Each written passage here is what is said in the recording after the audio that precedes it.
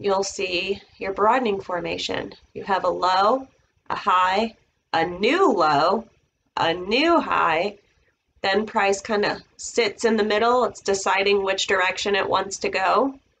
It could have broke to the downside as well, but this broke up and out to the upside.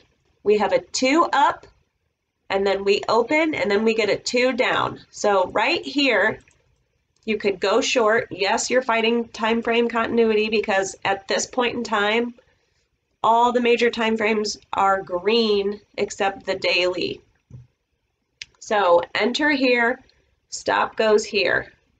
So then you get all this. So then where your stop was, you're going to move it to now where your entry was. So now you're at break even.